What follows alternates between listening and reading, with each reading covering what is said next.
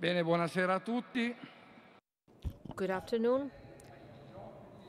I would like to thank our guests. Thank you for being here. Last year, from the meeting, we launched the idea of a Marshall Plan for the young people. The idea stemmed from the evident difficulties for young people to find a job. The unemployment rates were very high, the very numerous NEET, and some signs which were not encouraging. After 1 year, we met once again and we tackled this problem once again, finding ourselves in a slightly different situation because in the meantime, the general conditions of the economy have been improving. There are some figures on unemployment for young people, which is a little bit more favorable, and some ideas of the Marshall Plan have already been implemented. Yet, we should not only look at the present situation because the challenge is going to become more and more complicated for the future. As the Pope said, we are experiencing the change of an epochal change, and the world of unemployment is also changing, as Minister Calenda stated. We are confronted with a high degree of polarization. There are more job opportunities for all those jobs linked to the sectors related to innovation, and they lead to high wages. On the other hand, the jobs opportunities increase when it comes to services for the people, but in this case, contracts are precarious and the wages are lower. In the middle, we have a gray area, the area of challenge. Pessimist people and some researchers say that 50% of the current jobs will be lost in the Western world in the next 20 years. So, confronted with this situation, we can complain, we can simply decide not to act, or we can accept the challenge. Yet this challenge should be accompanied, aided. We need to have instruments helping us and helping young people, but not only them, because its repercussions will be felt by many workers. And so we need instruments in order to tackle this challenge. So what we would like to do today is to follow up looking for a possible pathway enabling us to reverse the trend. We asked Professor Rosina, a professor of demography and statistics at the Catholic University of Milan, to help us understand the situation of young people.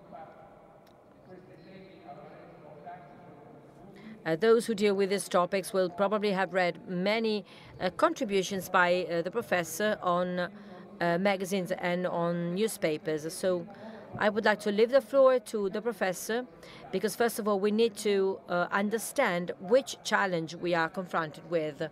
So in order to help young people get a job is, first of all, to understand their problems and their difficulties. Thank you very much. Thanks for having me here. It is always a pleasure for me to reason with you and to think about these problems with the other speakers. These topics are, of course, topical because they are very much the problems of many families. I will start by saying that I'm going to be the most boring of all the speakers because I will have to show you some slides and I will have to focus on some figures. And the other speakers will probably say something more encouraging. I will start from the title, beautiful title of this year's meeting. The inheritance may be read in two different ways.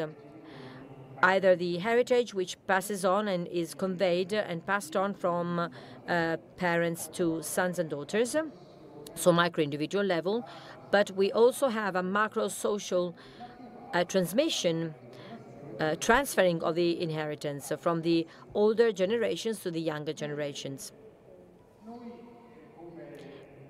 We will, Italy as a country and as a cultural welfare model, have some typical features which are also abnormalities.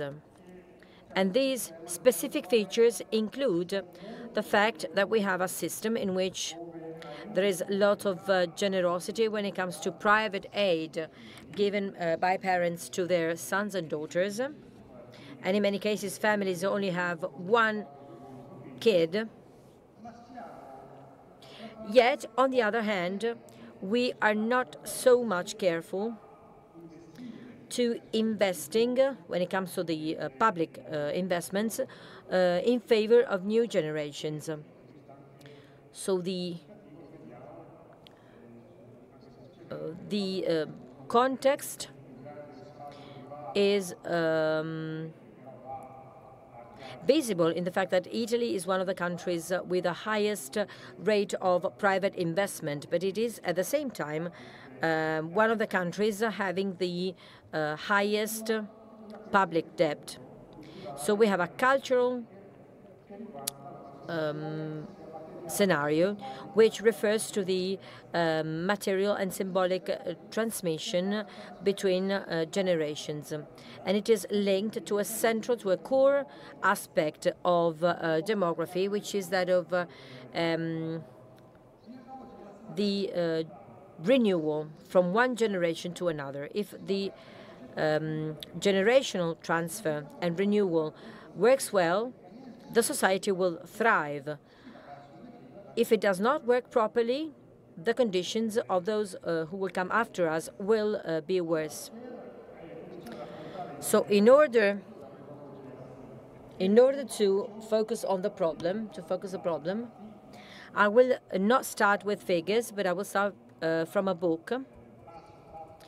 This is a quotation by Italo Calvino's Invisible Cities, Le Città Invisibili, one of my favorite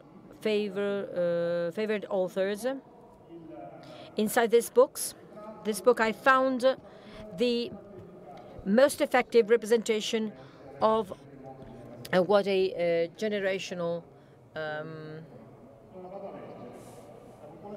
renewal should be. Millennials' population renews itself. The participants in the dialogues die one by one, and meanwhile those who will take their place are born, some in one role, some in another.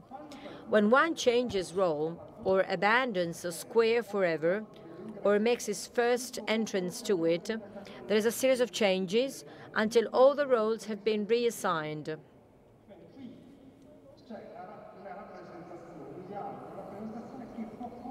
So here we have a dialogue which may continue indefinitely in time, and it may evolve thanks to the fact that the old stakeholders and actors may be constantly and are constantly replaced by new actors. For this dialogue to thrive, we need two conditions. First of all, the new entries, so the new actors, must have the access to the stage, so they can enter into the stage and they can reach their role. If they find on the stage someone who has been on the stage, on the scene, and they do not want to go away from the stage, clearly we will not have this renewal. The second condition is that those who enter the square are ready and willing to add something new, so to bring an added value vis-à-vis the previous actors. They should not simply limit themselves to repeat the plot or the script of the predecessors. They should add a new view, a new way of talking about, of narrating reality. These two conditions are fundamental if we are to have a functioning generational renewal. Italy, as a country, has not been having a perfectly functioning generational renewal. This chart represents the model of development that Italy has had after the Second World War. We start from 1965, but we could go backwards. This is the chart representing the fact that Italy has impoverished the inheritance towards the future. So you can have a look at two indicators which are different from one another, but they are astonishingly specular to one another. The average number of children per woman, and you can find the red dots, and you have the curve which diminishes, and on the blue line you can see the increase in the public debt.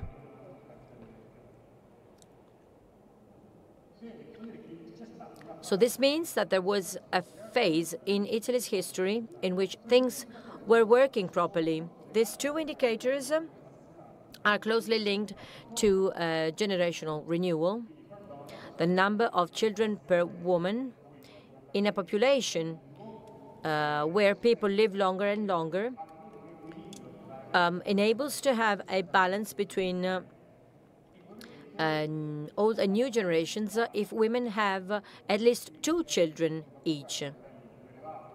And we started from a very high number of children per woman after the Second World War, but then the curve decreases, and this leads to the impoverishment of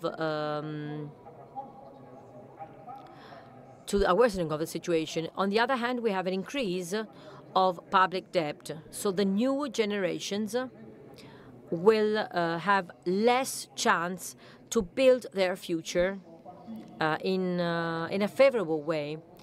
After the Second World War, the public debt was sustainable. The levels were adequate for the right balance between generations, and then it started to grow, and it is now unsustainable.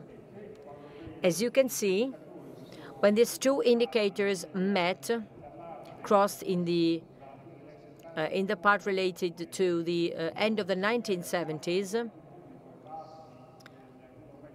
and so you can see the trend of these two lines. So Italy sort of self-trapped into a pathway of low development, and it has never managed to get out of this situation. And the economic crisis even worsened the scenario. At a certain point, Italy simply got lost. So Italy managed during a certain historical phase to have a functioning ratio and relationship between demography and the welfare, which was expanding. Then something simply stopped working. After reaching good well-being levels for the middle classes, Italy lost sight of the challenges of the time and simply decided to close up and to defend the well-being levels. So attention was diverted towards a defense of the status quo. And we lost sight of the challenges and the possibilities to create new spaces and new opportunities, and the fact of giving new chances and instruments to those who could reverse the trend. And I'm referring to women and the new generations.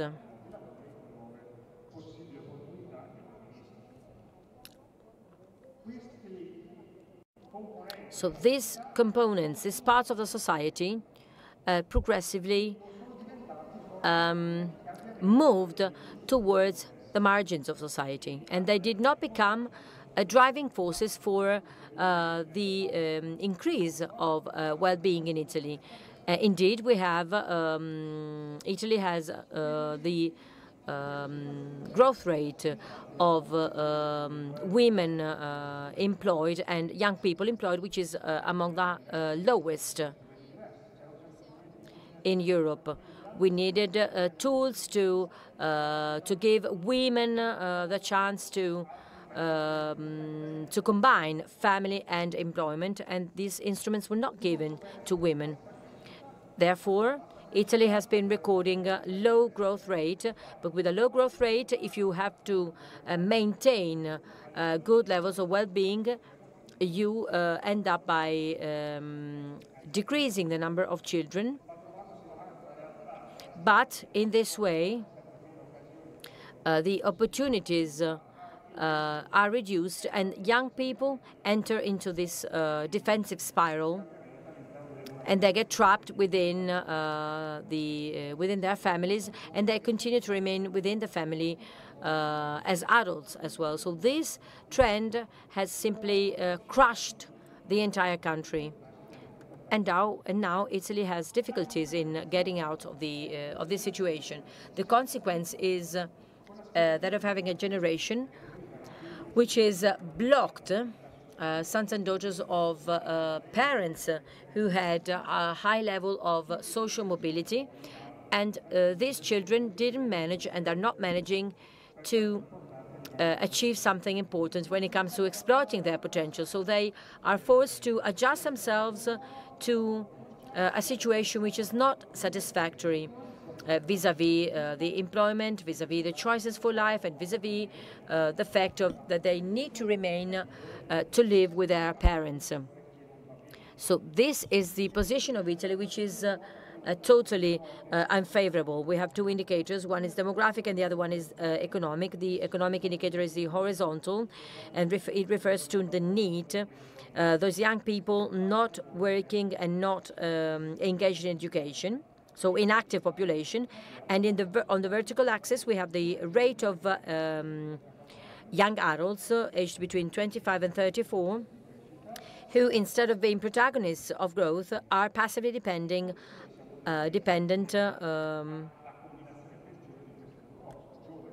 from their parents.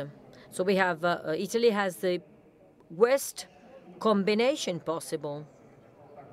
The new generations are not the key players in a country which should be competitive and a country which is at the state of the art, because the young generations should be trained properly in order to boost the economy of the country. So country is a nation which is blocked when it comes to empowering young people to conquer their autonomy, their independence. And so country has not managed to conquer the core of the stage. Yet, and here I will start by giving you some encouraging figures. This is the key research on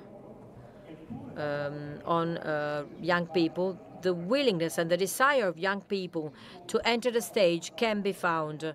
We have lots of examples of this willingness to young people to enter the stage. This chart refers to the differences between young people in Italy and young people in other countries. The willingness to carry out volunteering activities and to promote the well-being of the community in which I live, to be trained and informed vis-à-vis what happens, the desire to carry out volunteering activities. So when it comes to all these aspects in which young people can act, the rates and the figures you see are higher than those of young people living in other European countries.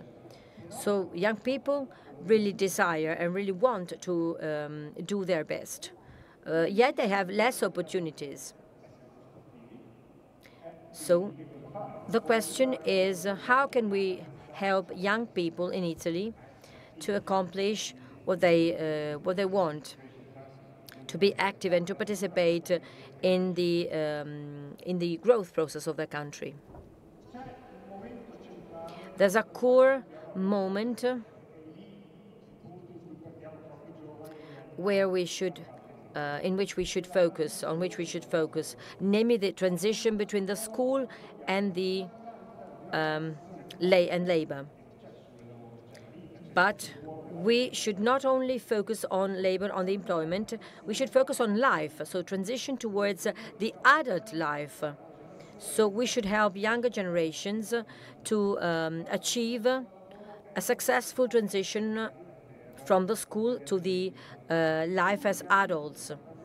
The point of arrival of the transition to the adulthood is that of conquering your autonomy from your parents, so forming and building your own family and being able to make your own choices. So the point of arrival of the transition between the school and labor and employment is that of having an employment that enables you to be autonomous, independent from your parents, thereby opening up possibilities to build your own life pathway, to valorize your own human capital, and to fulfill yourself, if possible, with a satisfactory employment. So what do we need to strengthen these transitions? Well, it is trivial, but we need a solid, a sound training, which is different from the training of 10 years ago. We need basic and vocational training. We need to have digital competencies and digital skills, which are becoming more and more important. But in addition to sound training, we also need something else. And this is clear from research papers and from the surveys that we carry out on the territory. We need the possibility to start a virtuous cycle between doing and learning. Learning means getting into a circular pathway in which you try and understand the world, and then you try to act and work and have success in the world. You understand what you can do and you cannot do.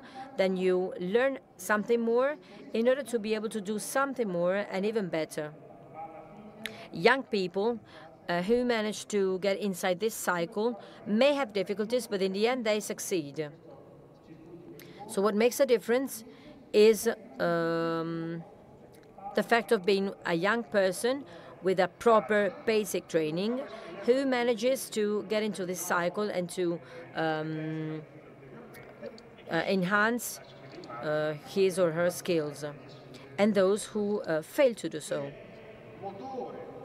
A driving force for this virtuous cycle are the life skills. What are life skills? The abilities, the capabilities that enable you to have a versatile, positive, effective approach when it comes to meeting and facing the challenges of life and of the labor market. Life is full of challenges, so you cannot start from a training which remains freezed for the entire life. You need to have a system in which you can constantly improve, and you manage to learn during the entire course of your life. These cross skills are non-specific skills of a profession. They are wider, and they include problem solving, the ability to question your skills, the entrepreneurship, and they have two fundamental aspects helping young people, namely strengthening the capability to be able to live in the world and to be able to live in a world which is constantly changing. Not only living in a world which is changing, but also acting successfully in a world which is changing. So being an active, positive part of changes, being able to know and to recognize opportunities and changes, and being able to grasp opportunities and get ready when an opportunity comes by. The other important aspect of life skills is that they help transforming technical know-how into an effective organizational and employment experience. So you start from your own technical skills, you implement them concretely to have success. This is not only theory. When we work concretely with young people finding themselves in exclusion conditions, and we compare them with those working, we find the major gap in these life skills. So there you can find the differences. We measured all the points, all the items of this list of life skills, but we have no time to read the entire list. If you make a comparison between the two columns, between the need and the people with their own age, the same age, working. So in all these items, there is a gap between those who are part of the need category and their peers. But there is no difference when it comes to two items between the need and the peers working. That of having a dream to fulfill and the desire to learn. This means that need inactive young people who seem to be marginalized have a dream inside which can be reignited, so to say. And you can do this not by considering a need as a problem, as an emergency, as somebody who has to be taken out of a difficult situation, but as somebody who has a value and who only needs to be helped in their desire to be included into the virtuous cycle. So if you bet on this, and if you work for this, you can get the best results from the young people. I will now draw to a conclusion. These data tell us that the parents are not enough to protect their children. Young people also need other allies when it comes to society. The new generations in Italy currently feel deprived of these kind of figures. The trade unions, policymakers have difficulties in interpreting the instances and the desires of the new generations. This is what the new generations tell us. And therefore, when they are asked, they express a strong need for a collective community representation. And I'm referring to co-participation, so an inclusion-based participation. And representation should not be occasional, only focusing on the individual problem. If we have a look at the results of the survey, the bottom part of the table, when we ask young people which factor would improve your view of the trade union role, the most important items is not if it gives useful conditions for my company. If the trade union worked to improve the conditions of the labor market in general. So here we see the idea of young people focusing on having systemic instruments for the entire generation in order to have Italy grow again. In conclusion, we need to go back to the same scenario of the first decades after the Second World War, but not using the same methodology, of course, of the past. We need to bear in mind the transformations of the current world and with the specific features of Italy. In order to feed this virtuous cycle, we need to give new space to new generations, and so helping this novelty to come to the fore, to come to the stage, then helping this novelty and these new generations to be winning, to be successful in the processes by proper training. I started with a quotation by Italo Calvino, and I will conclude by making another quotation from an official document of the bishops, which summarizes the challenge, and I will read. If society or the Christian community want to make something new happen again, they have to leave room for new people to take action. In other words, devising change according to the principles of sustainability requires enabling new generations not only to find a job, but also to experience a new model of development. Thank you very much. Grazie ad Alessandro Rosina. Thank you, Professor Rosina. Professor Rosina has introduced in a very solid manner our proceedings, showing that we are not just talking about present phenomena, but historical trends of a long term, and this trend hasn't changed. And he has also told us something interesting, that is that there is no difference between those who work and those who do not work, and this lack of difference is in the will to learn. So regardless of one's living condition, learning is really an unquestionable factor in a young person's life.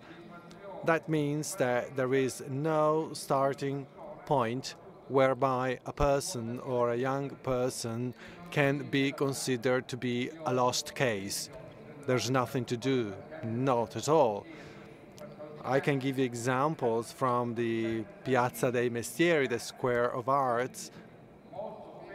For 14 years I've been involved there, and I welcomed so many young people that were very disillusioned and that had been already classed by their parents or teachers saying you cannot do it, but that's not true, because then they would be able to react if you don't tell them that. So that's why we invited our friend Monsignor Bonsignori, who is rector of the schools of Cottolengo, who has showed that it is possible to carry out economic activities also for people in difficulty. That is not just a welfare activity, but it is a job activity, a labor activity contributing to economic development. So I would like to invite Andrea to tell us about this experience, and I ask him to be brief because now I need to manage time more strictly. Well, thank you, Dario. Thank you for the invitation. Well, very briefly, I'm not really the best person to sit at this table, but I want to tell you a story. And this story refers to what we have just heard. We heard the end of a society. The end of a society occurs not when there is an economic crisis or when there is a problematic situation, but it occurs when people lose faith. And it is even worse when it is young people losing faith. That is, people who are the future of that society. So I invite you to think about this.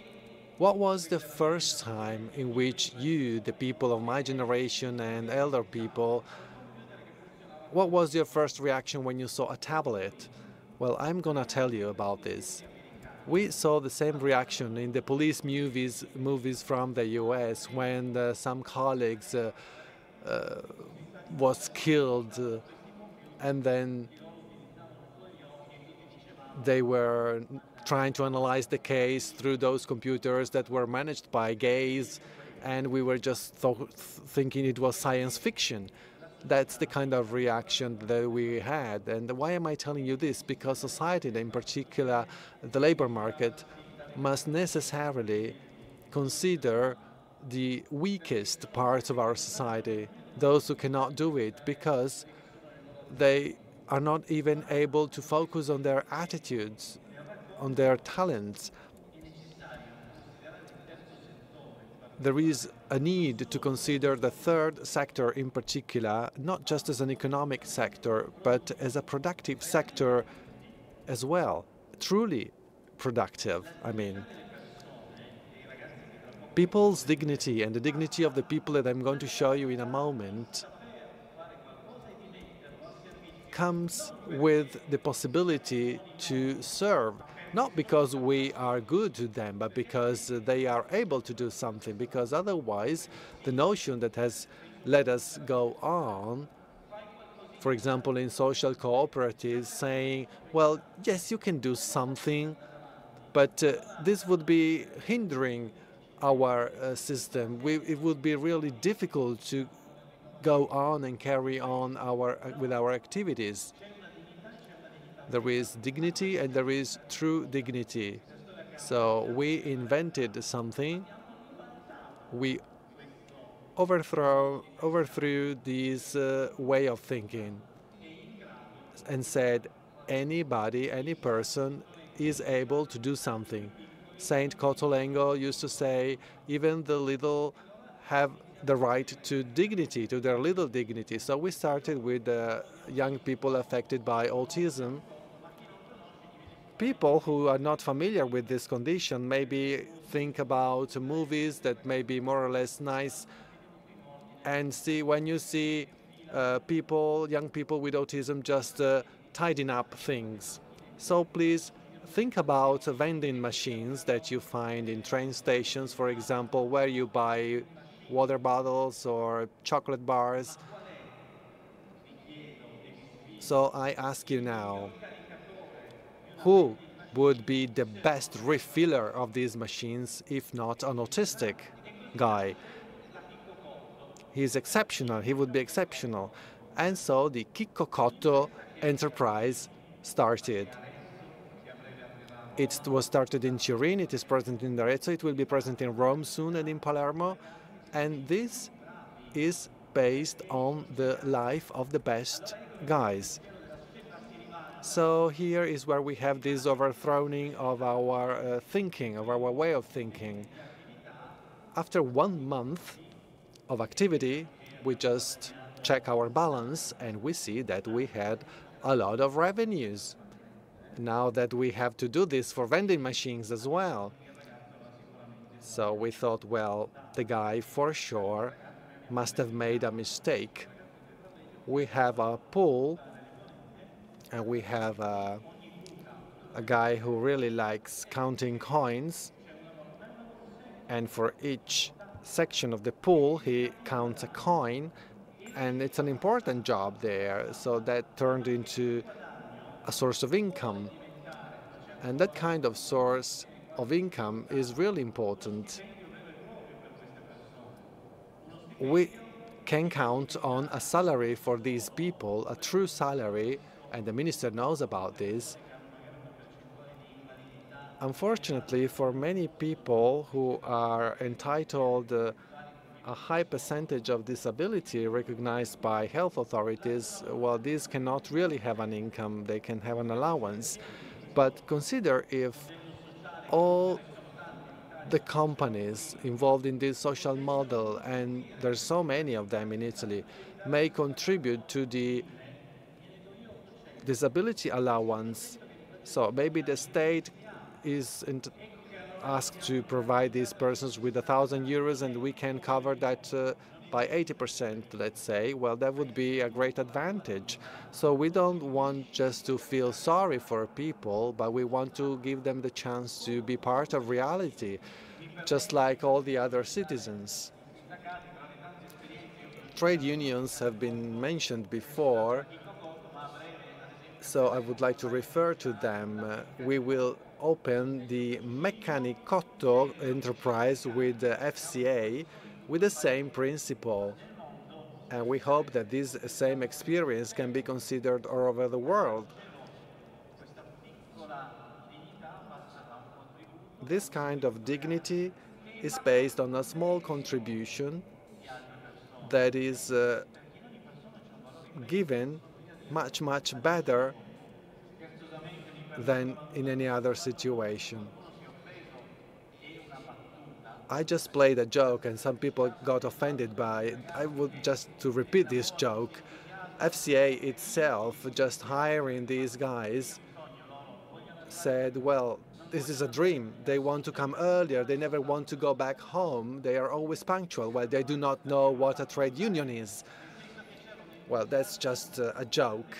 But I just wanted to say that there was such a great enthusiasm that it gives dignity to people and also to labor, and also it gives a real contribution to the host country. So I think that we have a great opportunity, and I'm going to conclude now. I'm very brief because it's taking place at a very important point in history at a global level, because it stops the approach of the traditional capitalist model of the enterprise, because it is full of principles of sharing and fulfillment of social objectives. So these social objectives, together with the desire of these people for having something of their own, creates real jobs for anybody, but it is also a chance to self-education, self-training in the job world, and it also gives the chance to be present in the labor market with a dignity, creating a kind of philosophic system in a way. That is, people start from a step ahead, not because they are superior, but just because they are willing to do so. And I would like to show now a short video produced by Rai Television to tell about the story of this experience, of the beginning of this experience. Now we see a shop and one employee, but now we have more than 40 shops and more than 70 young people with disability condition that work there. There's also people from prison and other people who are tax reform victims, so to say. So they're all part of this kind of philosophic system I was mentioning that enables them to give the best that they have. And we didn't really imagine it would have become an important reality as it has become. In the video you'll still see my face. I'm sorry about that, but I hope you'll like it.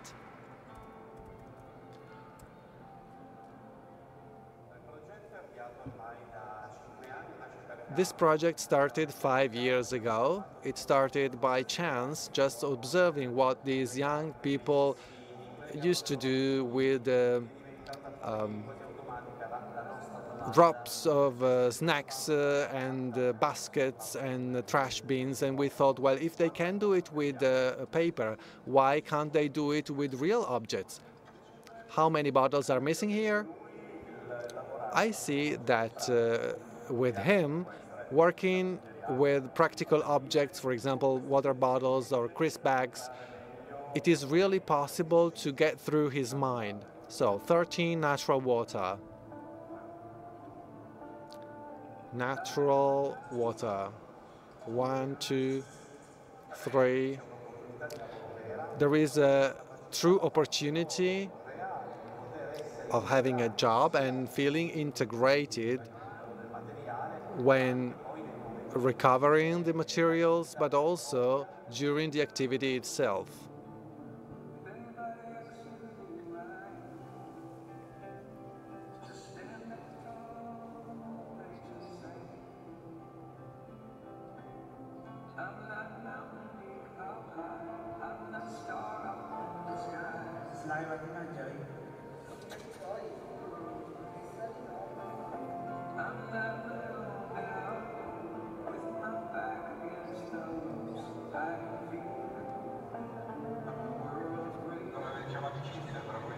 Is there a friendship between you two? What do you think? Is there a friendship? Yes. Do you get on well with me? Yes. The biggest difficulty in family sometimes is this worry for the after us, and then being trustworthy towards the capacities, the skills of their son, because he or she is really creating their own life with their own story and their own alternatives.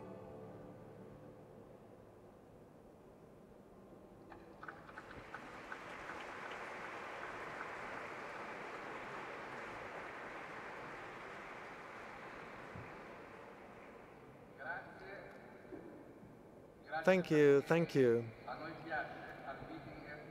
At the meeting, We really like listening to stories, testimonies, because it is by looking at what happens in reality one can really learn.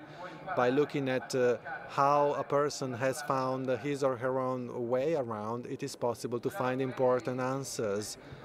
Giuliano Poletti, as you know, is Labour Minister, and most of all, he has come to the meeting many times, 8 times out of 11, so he has the Guinness record of participation in the meeting. But I'm saying this because he has always paid attention to this challenge. He used to come to the meeting before being minister. He had another role. And over the last few years, I feel that you have tried to follow this direction that we have been talking about. So please, can you tell us more about what has been done, discuss the challenges ahead of us? Are we just at the beginning, or do we still have to start? Thank you. Good evening. Thank you for the invitation. And I would like to refer to some of the facts proposed by Professor Rosina, because I think that addressing these issues means being aware of something. We are not talking about something that happened yesterday and that will change tomorrow. We are considering very complex situations that have a big impact on social behavior, and so they really are very much linked to culture, the way of thinking, and how we consider our relations with the other, because we are our relations, otherwise we wouldn't be anything. So if we consider this as a starting point, we can realize that the things that we do, we often judge them in an improper way. We don't put them into a broader view, a broader horizon. We do not try to communicate appropriately the objective, the destination.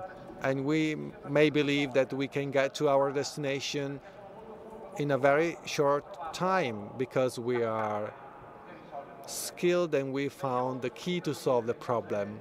Well, I think that things work differently, and one has to be aware that these situations are long-term issues, and people need to work in a constant way.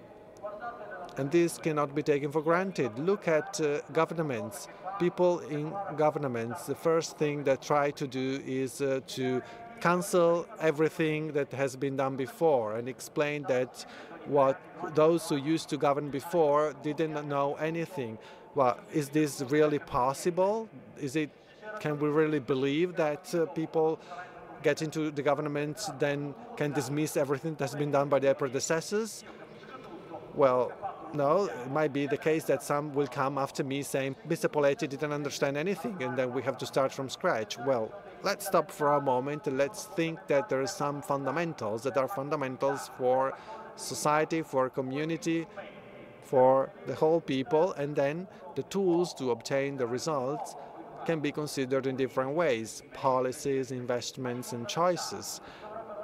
However, fundamentals must be the pillars underpinning the whole community. Otherwise, we keep stuck there, just building and demolishing without reaching any result. Professor Rosina mentioned an interesting thing when he talked about the time when things started to change. Italy went through a very difficult time during the post-war period. Now we have areas in the country where there is wealth and people are living really, really successfully, but at that time there was really misery there and people really didn't know how to survive. And it was thanks to those women and men with their commitment, with their beliefs, that situation was changed into something that is now producing wealth and well-being. So if this is the case, I think that the critical point can be summarized in a word which has been overtly used, and this is defending. Defending, defending. Defending labor, defending employment, defending small and big enterprises, defending people, defending young people, defending. Well, the notion of defense really immediately comes with something else, that is no change, because change causes fear, preoccupation, risk, and so maintaining the status quo. But the history of humanity tells us that standing at a halt is impossible, and that just defending can break our system. It just is the condition not to have our system to function. So I believe that the right choice is to accept the challenge and to play a protagonist role. Just like those guys demonstrated and all the activities of the Cottolengo institutions demonstrated, that there's always opportunities. We need to have the right eyes to see them and the right heart to feel them and imagine that it is possible to do them. So I think that this is really something important that we are going to consider. It is a long process that we have to consider, and it entails, first of all, to consider on a cultural level some of the points that used to be discarded. First of all, it is of the utmost importance to know, to be able to do, and also to be able to be. We are not capable of connecting these three conditions. We can't have a comprehensive view. We don't think that if you have studied, then you can know, then you know how to behave, then you know how to be. Well, knowledge is a basic condition of human beings. So knowing and having information is fundamental, but knowing is not sufficient, as Professor Rosina said, rightly said. One has to be then in the condition to be able to put things into practice and to test whether one's knowledge can be used practically and in one's life processes and also in job processes. And then, if you know something and if you know how to do something, but you are not able to be, you cannot really behave in a community, you cannot share, you're not willing to take on a responsibility, you cannot really become a trustworthy person, then the first two factors are not enough. This third element is essential. If we design a model with these three pillars, I think that things should work. First of all, we should be aware that we can do it, because we come from an era in which very often we had to face situations before which we have been asked to just leave it, to just give in. But waiting and giving in is really the worst solution. It is rather necessary to invest in the possibility of doing things, even the most incredible and difficult things, even things that we can hardly imagine and conceive of. So we started to build some factors that on a cultural level could help us overcome those obstacles that we found. The first point is the relation between knowledge and labor. Consider that we have a long history in our country in which a thesis has been proposed, that is, that the educational system had to be separate, totally separate from the labor market, from the economy, from enterprises, because with closer relations between these worlds, the economic world would have influenced and polluted and negatively affected the methods of knowledge in terms of values. I think that this idea is wrong. We need experience. We need to link knowledge with know-how. In this respect, I would like to add something. It is not easy to address this subject, but sometimes it is necessary to do it. Where does this idea of separation come from? I believe that this is due to something specific. It is due to the idea that companies, businesses, after all, are conceived as something negative.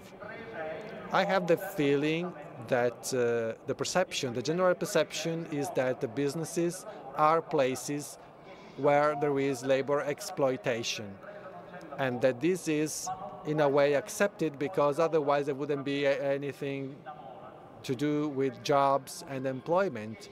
But I would like to change this view, and I would propose to view businesses as something positive that people should love. So this is a cultural problem.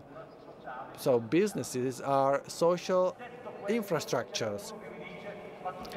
Having said that, some people may say you are the labor minister and you talk about businesses too much. But the book I studied taught me that jobs are present in enterprises, in businesses. I do not really know other ways. If anybody has a book that shows that it is possible to do this in a different way, please give it to me. So far, nobody has given me another recipe, so I will continue in this way. Some people may raise the objection that some managers really are not behaving properly. Of course, there's managers that are really good, excellent, and trustworthy, and then there are other managers that are fools, that are so bad. And this is the same for ministers, for policemen and policewomen, for professors. There's no good and evil categories, but there's the men and women who behave well and men and women who behave badly. So we have this assumption that if you are a business person and you do something, and if you consider that a business person that does something does that just to his or her own interest, well, that's a wrong assumption, because there is also a matter of responsibility, of being people to the full, being able to help the others, and being able to fulfill something for themselves and for the other as members of a community. I think this is a fundamental point. So let us be frank. This issue should be addressed in this way. We have to consider that this is the true dimension on which it is possible to work. So a dialogue must be established between skills, competencies, knowledge, and labor. So to do what we have done with programs alternating schooling and working. Is this also open to criticism? Yes, of course, but I come from a family of farmers, and my father taught me that to understand whether a thing can work or not, you have to try to do it. So we want to test things, and then we have to be humble, have the humility to ask ourselves, does it work?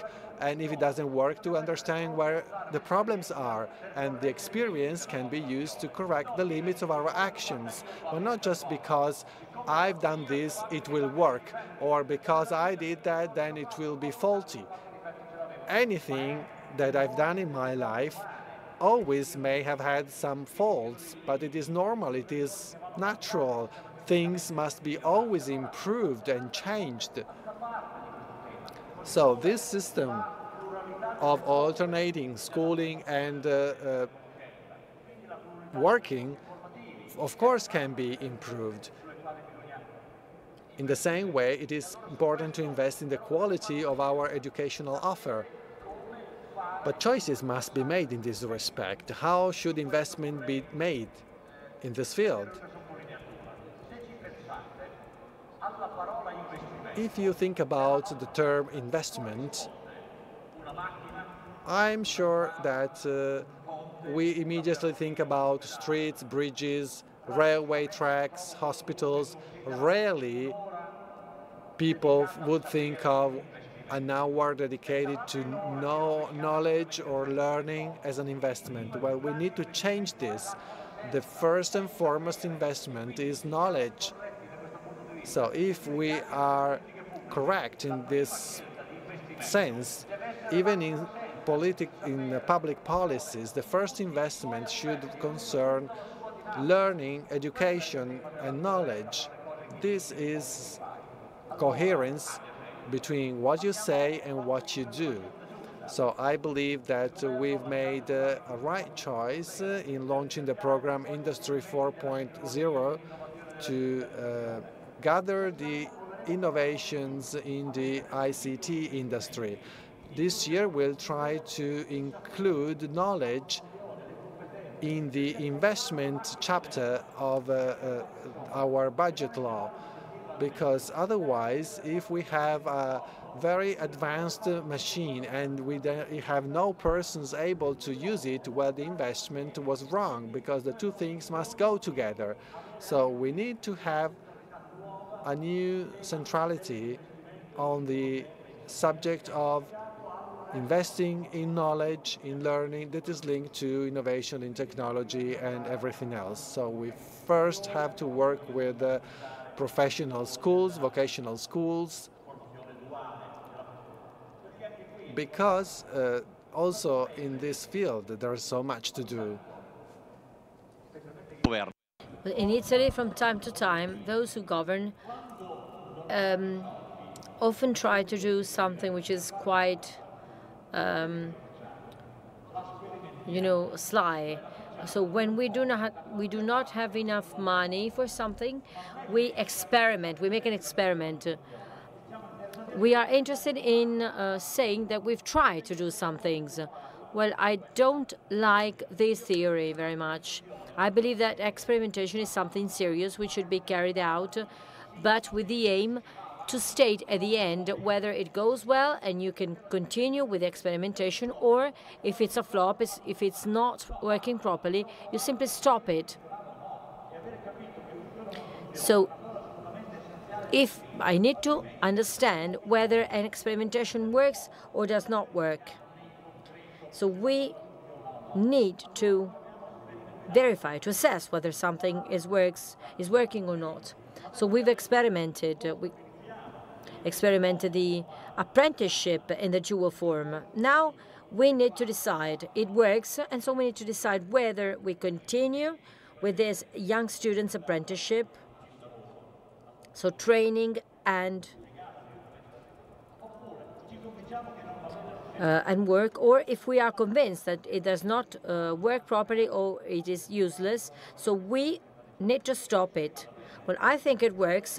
I think that the experience carried out in other European countries proved to be successful. But having said that, we will debate the issue, but I would propose to stabilize this new training channel, to have it at our disposal.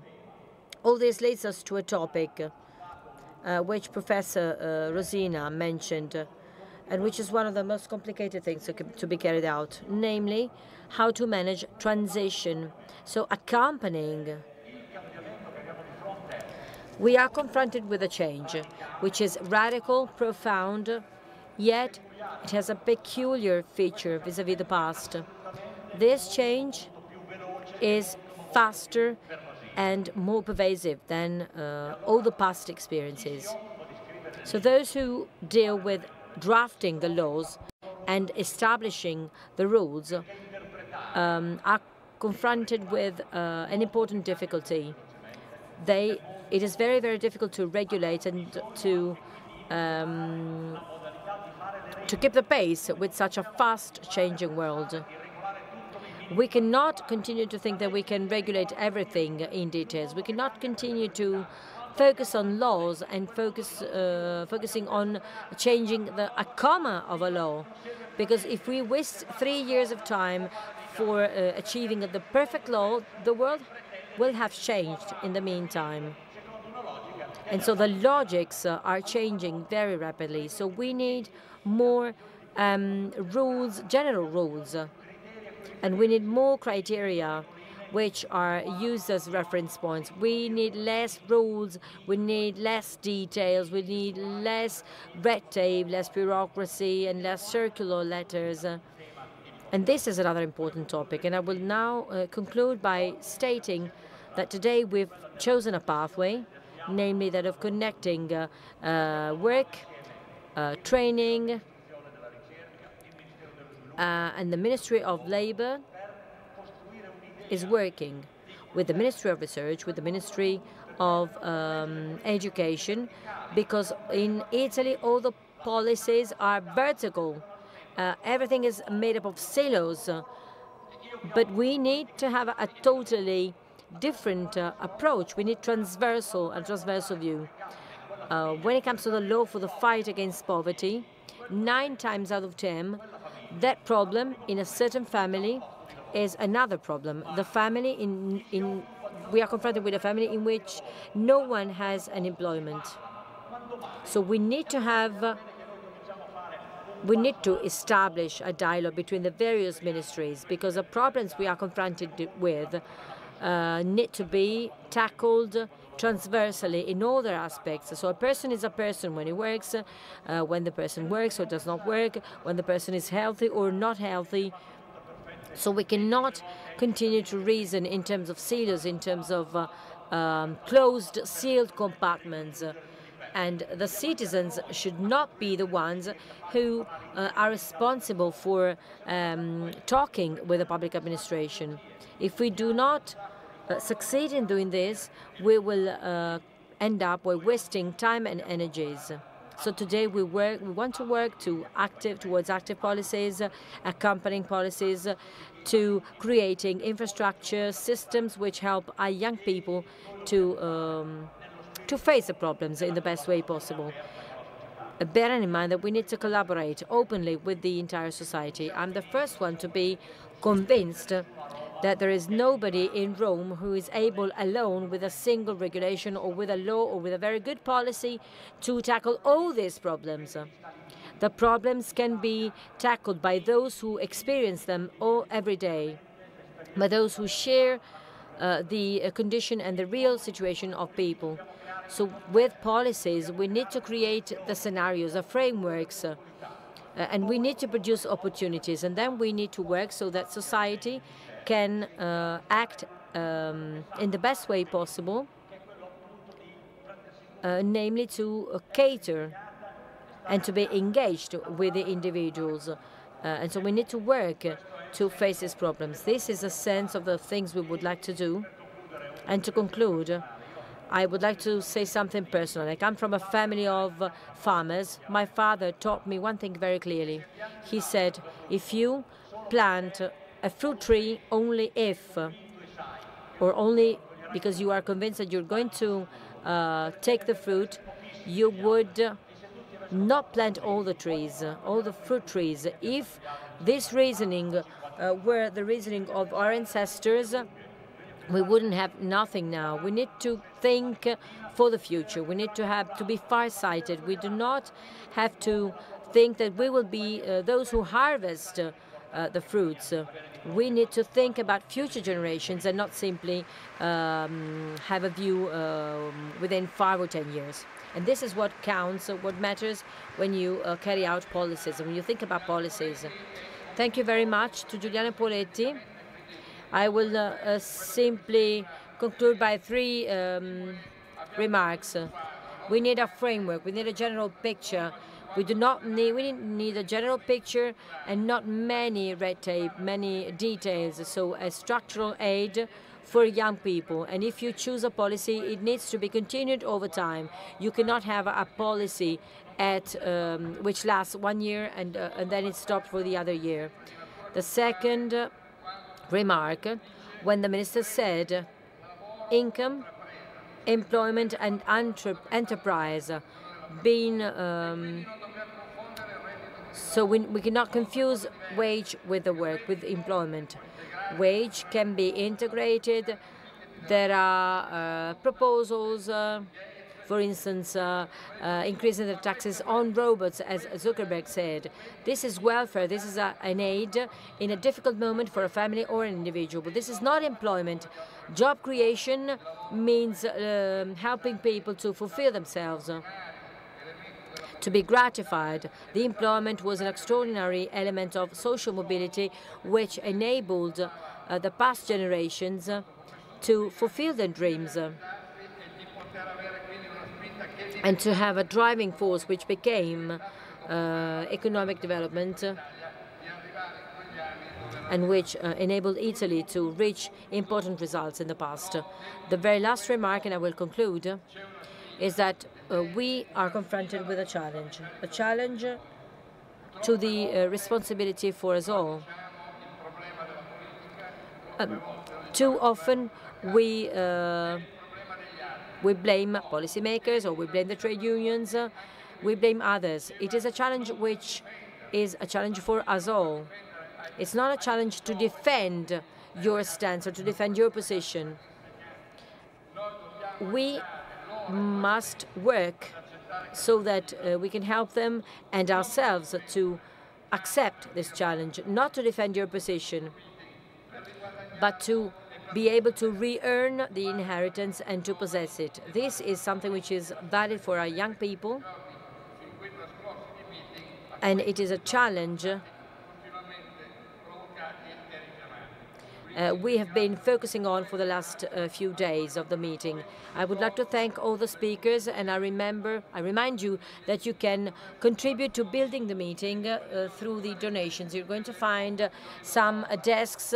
Donate now in the various pavilions. This is also another challenge to our own responsibility. A possibility such as that of a meeting, which enables us to analyze the reality, needs funds to be able to survive and to continue. So please donate as much as you can.